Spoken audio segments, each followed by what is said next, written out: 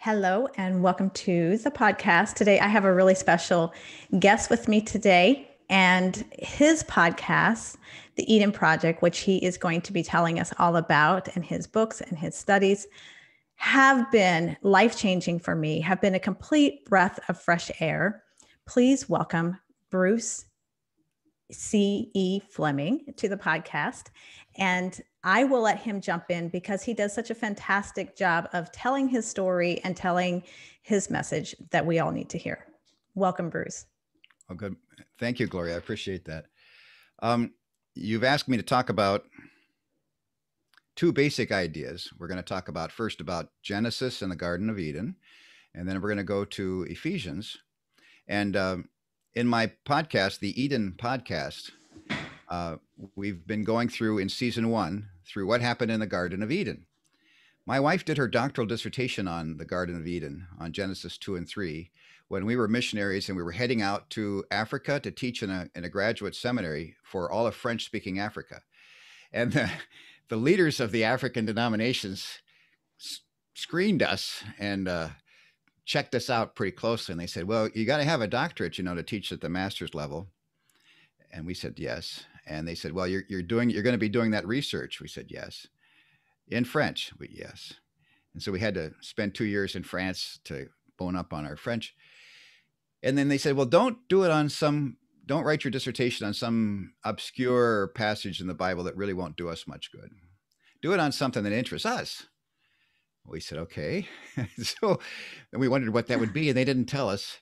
So after some thought and reflection, Joy said, well, okay, I'm going to work on Genesis 2 and 3, the Garden of Eden, because that talks about who is God, who is mankind, what is marriage, what is temptation, what is the fall, all of that kind of thing. Very, very important.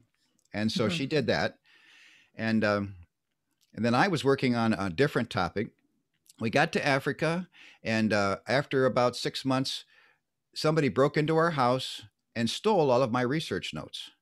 And so my topic, what I was going to write on, I couldn't go back to France because we were there. We were, a little plane had dropped us off in the middle of the jungle. I couldn't go back and ask my professors. And so basically, it was like a death in the family for us. I lost my dissertation. And then some friends who were present at the birth of our baby, who was born out there in the jungle hospital in Zaire, said, they were both Harvard Med School grads. They said, well, isn't there anything you did at the same academic level? And I said, well, yeah, when we were in France, there were graduate university students, and we had a Bible study. We had 30 of them, and half of them had their Greek New Testaments. It was really an interesting thing. It was good for us. And so I did go through the parallel passages. If you get part of the Garden of Eden wrong, it influences some main texts in the New Testament. And so I ended up doing my dissertation on those passages. So that's what we did. We ended up with the 7 basic passages on women and men that are influenced if you mess up what God said to Eve in Genesis 3:16. So the ministry I started a couple years ago is called the True 3:16 Project. And the idea is we want to true the verse. We want to make it correct. And so in her dissertation research, she found that God says to the woman 11 Hebrew words in Genesis 3:16. And in those 11 Hebrew words, the first 4 words, he says, now I'm going to do something. I'm going to be an active agent, and I'm going to be changing some things. Right now, I'm going to tell you what I'm going to do, and I'm going to change a couple of things. And then the rest of the verse, he doesn't talk to her as an agent anymore. He says, now I'm going to tell you what's happened.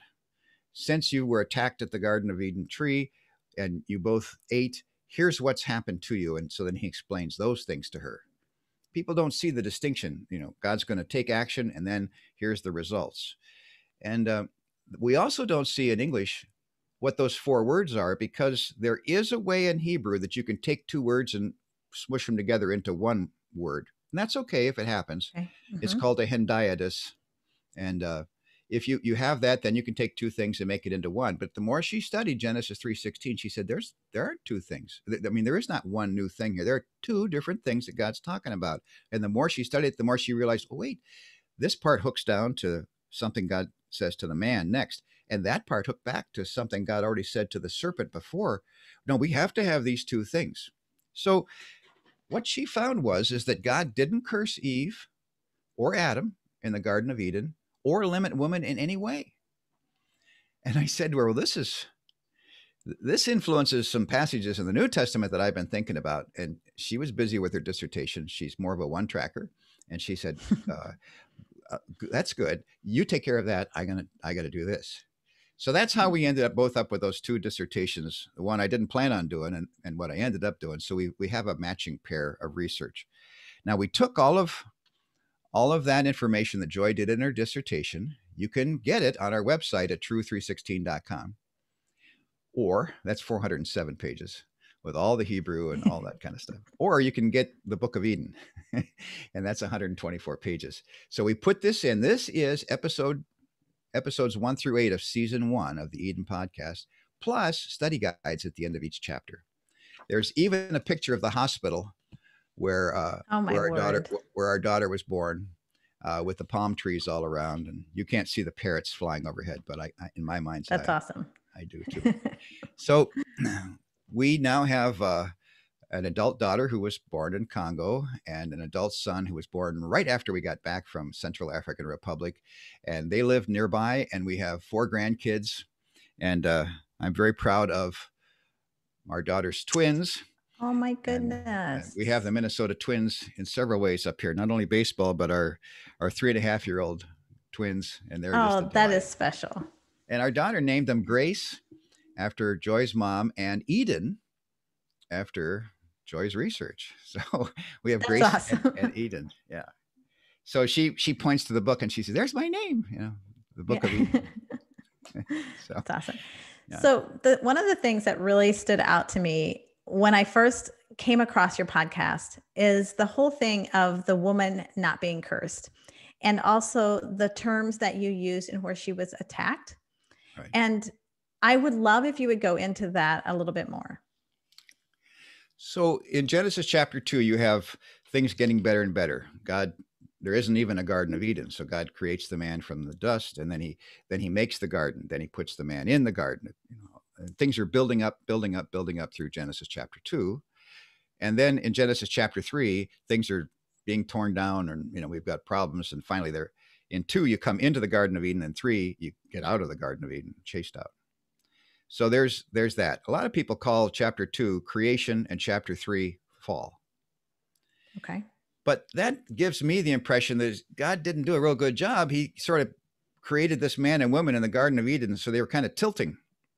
And eventually they were going to fall. And he did a lot better job than that. He didn't we were not created to fall.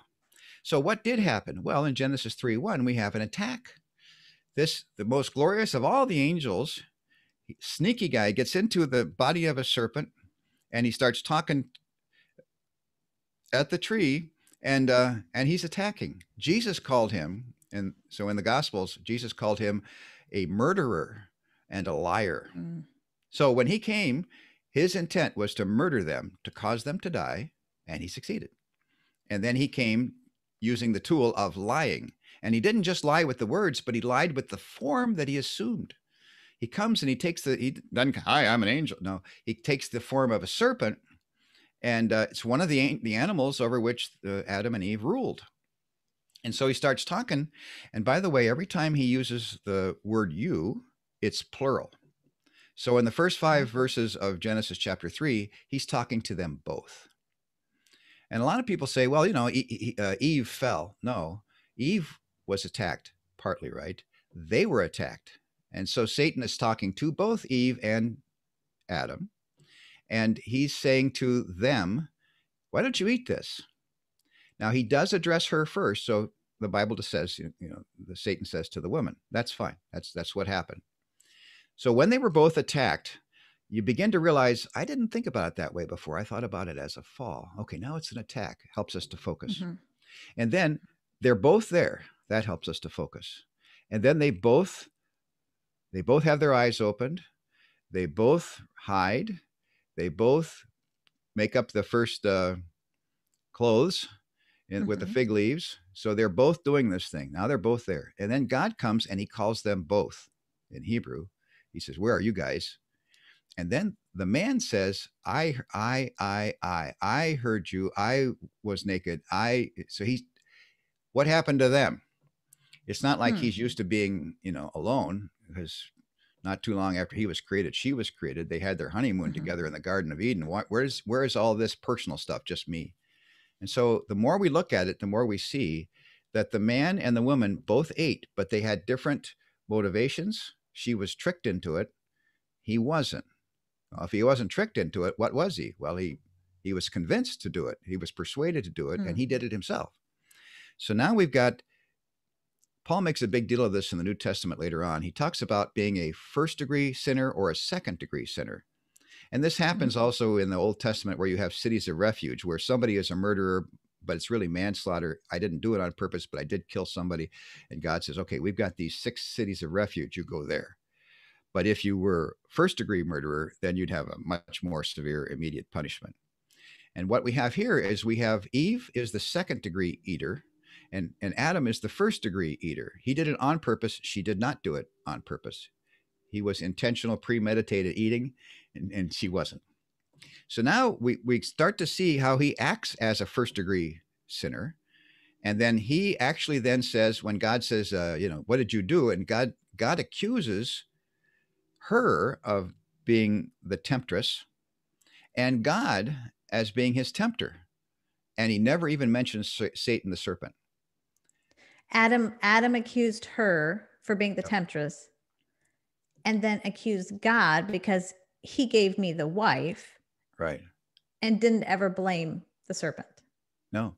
Now he doesn't actually say he Okay. gave me the wife either. He doesn't mess his theology up that bad. He says the woman whom you gave to be with me. So Oh. not the woman you gave me. And people think, oh yeah, he gave her. No, he didn't. So who gives this woman to be this man's wife? That's familiar language, but that's not biblical Yeah. language. So the Okay. woman you gave to be with me. So now here's two of us, Okay. two adults standing side by side. And so he didn't have that wrong yet. But the woman but who caused, who told you were naked? Well, see, he could have said, who told me? The serpent. So that was the voice I heard, but he doesn't mention the serpent. Why does he hide the serpent? Whose side is he on? And then he says, the woman whom you gave to be with me. So he's accusing those two. He doesn't accept the blame himself. He does say, yeah, I ate, but it's Mm-hmm. grudging at the end. So then we look at the woman, and she says, now somehow at this point, she's been watching this going on. She had been deceived, but now she's figured it out pretty fast. And she says, the serpent deceived me. That's right. So she points out the serpent. She calls him out. She explains what he did. She explained what her heart was. She was deceived. And then she says, and I ate. Now, God should have said to her, oh, you're a lousy person. You're a nasty. You tempted the husband. He didn't do any of that. Instead, he took exactly what she said, and he turns to the serpent and starts to judge him. He says, Hmm. because of this. Because of what? Because of her words. So she's got these true words. And so we have the attack. We have two responses. We now have God paying attention. The man responds in a fighting way. Defensive. She Mm-hmm. responds by drawing closer to God. He's drawing closer to Satan and the serpent. And now God says to the serpent, because you did this to her, I'm confirming that she is a combatant against you, and her offspring will crush your head. Mm-hmm. But it always seemed funny to me that God would give that promise to the serpent. People call that, when I went to seminary, I heard that it was called the Protevangelium, Genesis 3:15, the first announcement of the good news. Okay. He will I've crush your heard head. that. Yeah. Mm-hmm. Well, why would he give it to the serpent? I didn't I like didn't. that. But he didn't just give it to the serpent. He first mentions it. He introduces the idea of the gospel, mentions it to the serpent who's going to get crushed. And then he confirms it in the second word of the two words that God says to her in the beginning of 3:16. He says to her, multiplying I will multiply your sorrowful toil when you do field work, and I will multiply your conception.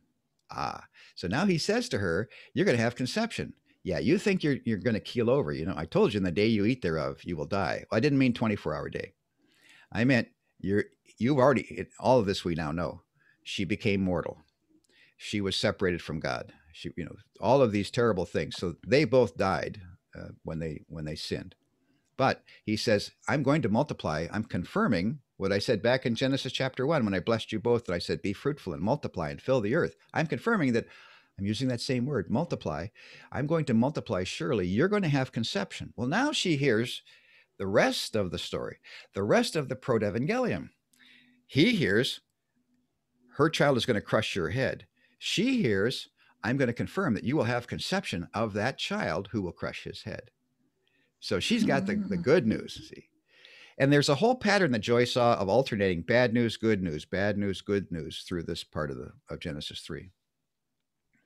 So, and I loved that when I listened to your thing, and but that whole thing of where the pain, the toil was linked to the earth, and you talked about that, where the earth was Right. cursed, and then but that it was good news that no, hang on, you are going to conceive, you are going to have children. It wasn't pain in childbirth. It was maybe the struggle of it, but that was not the curse. It was the blessing that you are going to be able to still conceive and have this child that is going to eventually crush his head. That's right. Now, and trying to look up here in Genesis, in chapter 1 of the book of Eden. Right. So instead of saying those two things, you're going to experience sorrowful toil when you do field work. We might talk about that a bit more. And also then saying you're going to have conception. They put this together. So let me read this one, the Holman Christian Standard Bible. I will intensify your labor pains. That's at the very end of the 9 months. And it sounds like a curse. ESV, I will surely multiply your pain in childbearing. That sounds like a female only thing he's doing. NASB, surely I will multiply your pain in childbirth. And so as a result of that, we've surveyed people over the years, lots of 3 different continents, and we've said, how many curses were made in the Garden of Eden? And they'll say, well, there were 3, 4, maybe there were more. And there were only 2. So God only cursed the serpent, and God only cursed the soil. God didn't curse Eve. God didn't curse Adam. But people think he did. At least he cursed Eve because of what they read in their Bibles, and that's a shame. It is. That's been fascinating because of the fact that it's just been passed down as a truth and it's just been accepted. But there's also this whole thing of even just with the pain of childbirth. So that whole thing is psychological too. I'm not saying it's not a hard struggle, but we have been taught over and over and over, this is horrible. This is part of the curse. This is going to be terrible. Psychologically, that affects you. It affects your body. You're expecting pain. You tense up, and it becomes more than, this is not a blanket statement, but it can become harder and more painful because of psychologically what you're expecting. And it's even worse than that, not only for the mother who's giving birth, but the people around her. So, for example, we were in a village, and we heard that there was a mom giving birth not too far away, and we heard what happened afterwards. And they said, now, if a mother, I didn't do this, I haven't had children, but I understand quite often it's the first one takes longer and the other ones come quicker. If things work out for you, that's fine. Anyhow, there were a batch of mothers who had many children, and they were the midwives for this one mother in this thatched roof home of hers.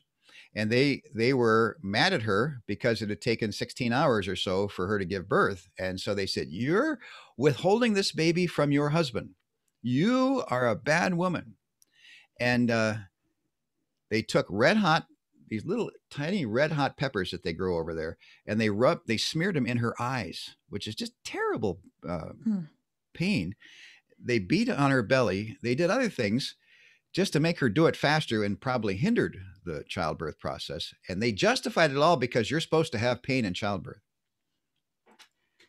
Wow. And that broke our hearts. And we said that we got to get that cleaned up, and we have to get that fixed. And so we did teach that in the areas where we could. We explained, no, he doesn't curse the woman, and doesn't say, now, when God shifts now into part 2 of Genesis 3:16, and he begins to instruct her, and Joy calls this line 1, lines 2, 3, and 4. When he let me show you here. I don't know if you can read that or not. Mhm. I'm going to read Okay. it out loud. I will surely multiply your sorrowful toil and your conception. With effort, you will bring forth children. Your Okay. So desire is to your husband. Okay, okay, go yeah, ahead. let me just say this is where Yeah. he's the acting. He's acting. Now Okay. here he's teaching. Go ahead with that again. With Okay. effort. With effort, you will bring forth children. Your desire is to your husband, but he will rule over you. All right. So now he's saying not that you're going to have guaranteed multiplied pain because I just cursed you, but he says with effort you will bring Mhm. forth children. So that word effort is a pun in Hebrew. It sounds like the word for sorrowful toil. Sorrowful toil is itzabon, and effort is etsev, and tree is etz. So Okay. they're having fun with that. Hebrew does that a lot. So you've got that, but he's not that word etsev. Everybody says, yeah, see, etsev, itzabon, sorrowful, curse. No, if you just look at etsev through the rest of the Old Testament, it's never used in relation to childbirth. Hmm. So, having first started teaching this in Africa, I think of an African illustration. Uh, when it rains, and it does in the belt around the equator, when it rains, things get muddy, very greasy. And when a truck gets caught in the mud, it's caught. And everybody has to get out and get muddy. And then they all have to push it out of the mud. And it takes a lot of effort. Painful Okay. effort, maybe, a lot of Mhm. effort to get that out. So I think of it this way. He says to her, with effort, you will bring forth children. And Joy right away says, now, ooh, look, did you see that? With effort, that's bad news. It is. It's Mhm. tough. You will bring forth children. Ah, that's good news. He had said to her before, it could have been, he uses what's called a singular collective noun. So he tells the serpent, her seed will crush your head. Seed could Mhm. be offspring, could be lots of kids, could be one. Then you will have Okay. conception, could be lots of kids, could be just one. But now he Mhm. confirms it, children. Ah, that's more than one. So I really am multiplying, Got and you it. really are going to have, Mhm. you are going to fill the earth. So we've got the bad news, good news. So why would she have effort? Well, God could have been her. I'm thinking in French, sage femme. Her, what do you call it when somebody helps you with the baby delivery? Like a midwife or That's the like word. a. Yeah, yeah, midwife Mhm. or doula, whatever. So Mhm. God could have been her doula and helped her in this wonderful Mhm. Garden of Eden to deliver. But now she's going to be outside of Eden. They're off on their own, and in all those new muscles and when she starts experiencing labor pangs for the first time, she could think, oh, now I'm dying. And he Mhm. explains to her in a wonderful way, no, with effort you will bring forth children. Mhm. So it's very gracious what God's doing here. And yet people take this etsev of line 2 and they mix it with itzabon of line 1, and then they restate it 2 times. They get the idea wrong both times. So with terrible pain that I'm cursing you, and with terrible pain you're going to give birth, and so they reinforce it and they make God stutter. And Hmm. so the impression is real strong that God is doing this bad thing to her, and God doesn't do a bad thing to the man. He's going to have sweat on his brow. All right, how bad is that? Not in Doesn't sound comparison. very bad to us. No. So therefore, a woman must. So who is she? Why does she get such a bad punishment? And so our professor in Strasbourg, France, took our class a couple of blocks to the huge 11th century cathedral in Strasbourg, France, and these giant portals in the front of the cathedral with the bas relief, the statues that almost stand out freely from the doorway. And we've got the virgins with the oil and the don't have the oil. But right at the end, here is Eve. She's standing out and she has a piece of fruit in her hand she's offering, and she looks lovely and she's smiling. And then he says, come around and look in the back, look at her back. And in her back, embedded in her shoulders and writhing down her back, are stone serpents and then also boils. And he says, this is what the sculptor thought theologically of Eve, that she was in league with the serpent, and that she was Wow. inspired by him, and that she was full of pus and boils, and she's infected physically and all these kind of things. This is a woman. This is the first mother, and all mothers are like her. And she was, capital T, the temptress. And she didn't tempt anybody. She didn't even tempt herself. She was deceived into doing it. She was deceived. Yeah. And so all of this stuff is I think people have the wrong, they come with a wrong predisposition when they start reading 3:16. And so they say, yeah, she was bad, and therefore, yeah, look at this. This must be a bad thing God's doing to her. Well, that's not very good theology. It makes God out to be a monster. Right. And it has often felt like, and I told you before we started recording, is like all of this that you're telling me is just such like a fresh breath of air to my soul, because it's like I never felt that from God. I never felt that, curse or that pushing away from God. But yet you read it and you hear it, and it's like, oh, you're less than man. You're the one who's deceived. So you can't, and then going into that whole thing of where your desire is to your husband and he will rule over you. And that has just been like pushed under. Yeah. It says your desire is to your husband, but he will rule over you. And that has been just like, well, that feels like hopelessness, because you're wanting this, but he's just going to rule over you with an kind of, finality. But look at what section those words come in. He's not taking action and rearranging things at all. God is simply telling her, now, after the attack and you guys eating, this is the way things are at this moment. I'm analyzing this for you. And he says, he looks at her heart and he says, well, Mm-hmm. I got good news for you. So here's the good part. Your desire is for your husband. You and he were in the Garden of Eden on your honeymoon. And of course, your love, your desire for him. Why do I say love? Well, desire. Joy would say affection. Okay. She's the Old Testament scholar, and I have to respect her words. But that same word is used in Song of Solomon, and it describes Solomon's love for his wife. And he says, she says, his desire is for me. His desire, is this a bad craving? I read one commentator that I respected a lot until I read that. And he said, this is an unhealthy desire. She is like a nymphomaniac with this desire. That's not what it says. It just says her desire, her love is for him. So he's looking at her heart and he says, your desire, now there's no verb in Hebrew. So you put the present tense. Your desire is for your husband. 2 Hebrew words. Your desire is for your husband. And then 2 more words, and they're different. But he will rule over you. Maybe that's 3. But anyhow, but he will rule over you. God is not talking to the man saying, I want you to rule over her. He's not saying to the man, okay, now I'm putting you in charge. He's warning her that she's married to the most sinful man in the world, and she was. And he's warning her that he's going to try to rule over you. What's the very first thing the man does after God stops judging them? In verse 20, he does rule over her. He calls her name, whatever the name is.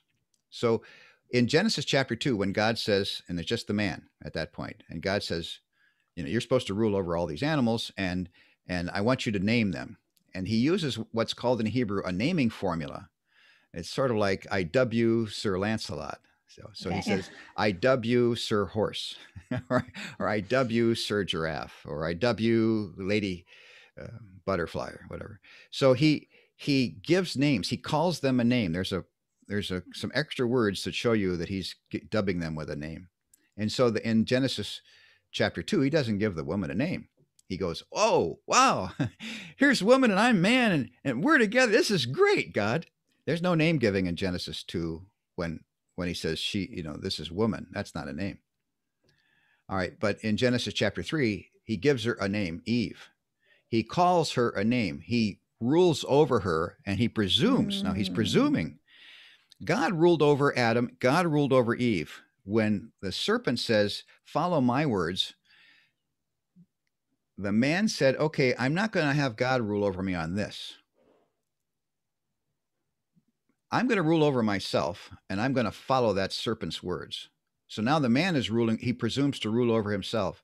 And when he gets, now after God's done with the judgment, the man says, yeah, and I'm also going to rule over her. So he presumes to rule over her, which is a sin.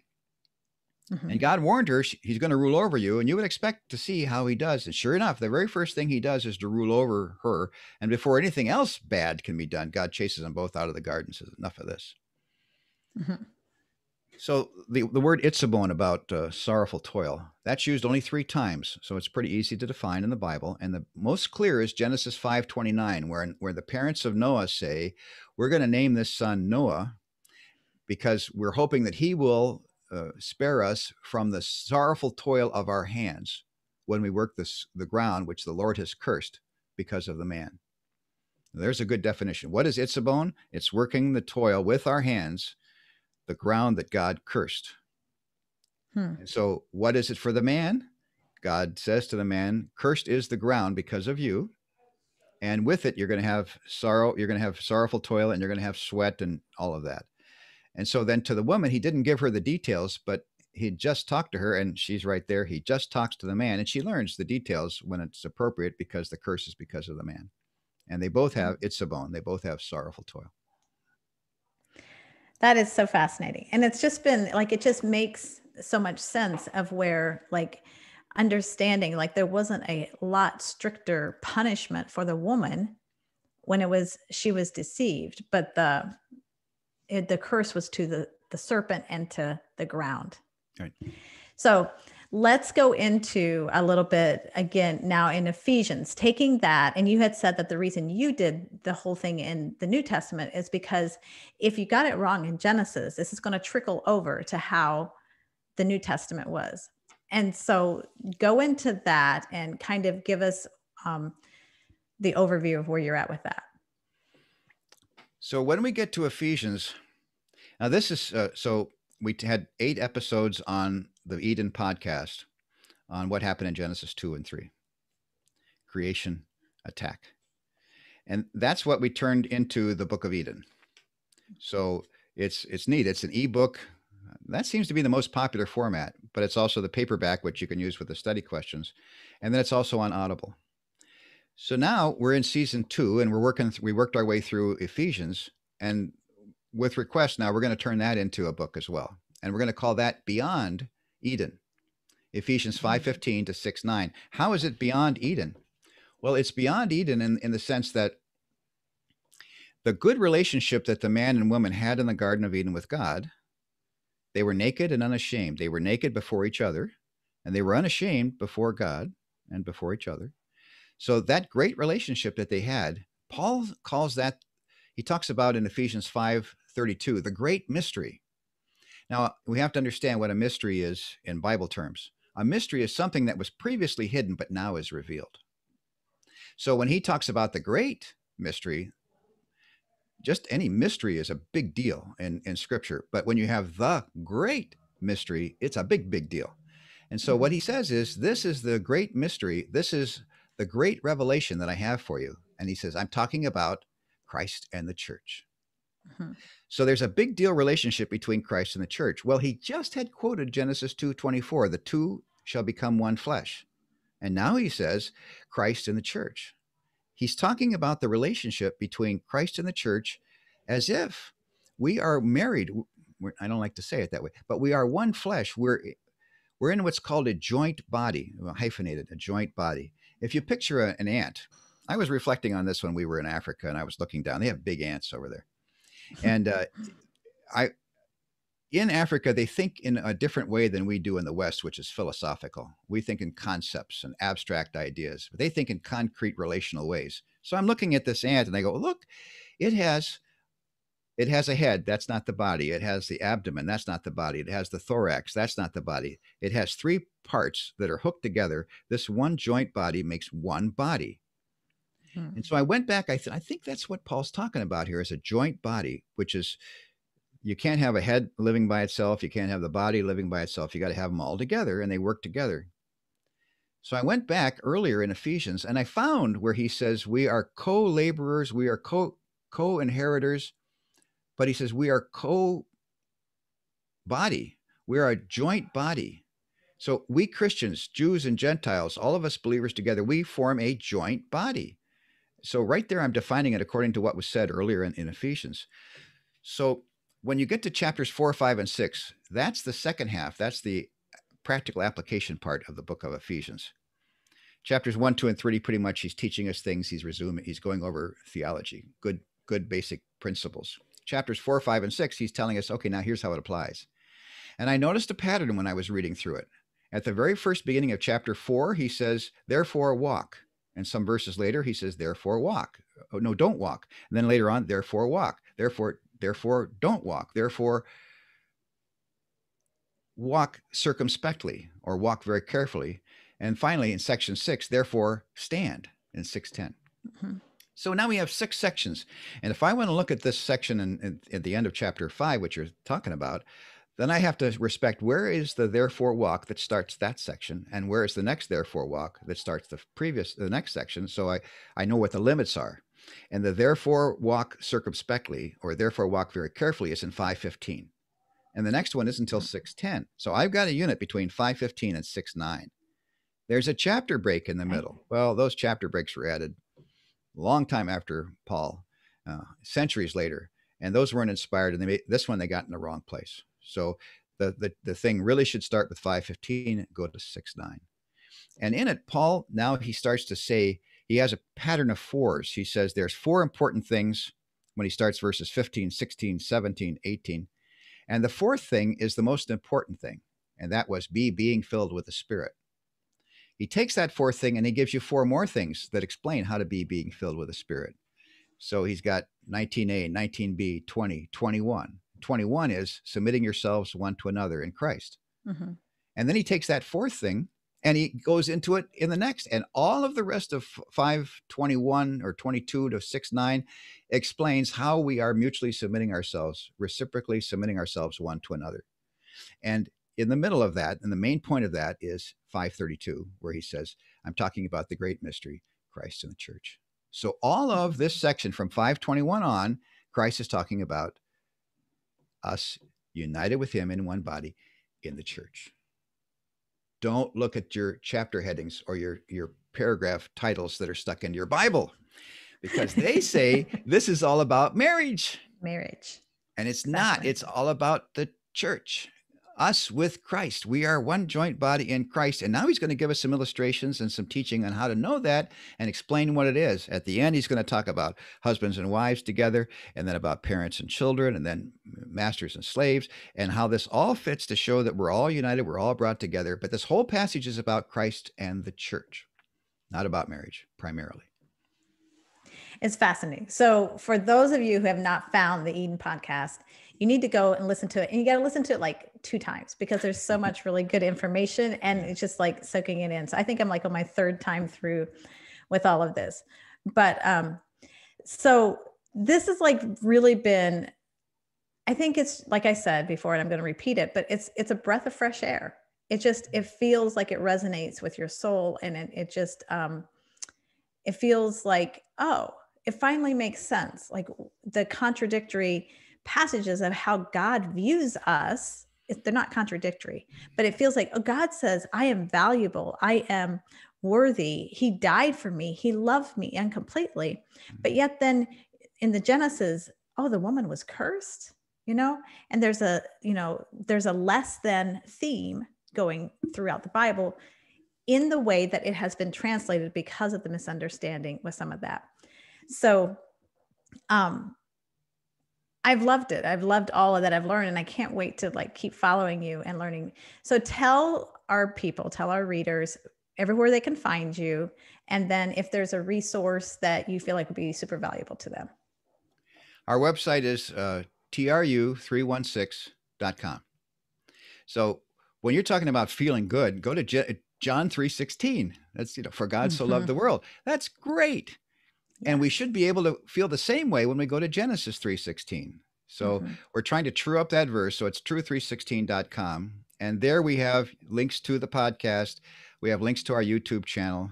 We have links to our book. It's all there. There's a blog, and there's a way to join the Tru 316 project. We're starting to translate it into Chinese, into French, and into other languages. So we'd like to get the word out. So that's the main place to go, is tru316.com. Perfect. Thank you so much for joining me today. And I can't wait to have conversations with you in the future. Thank you very much.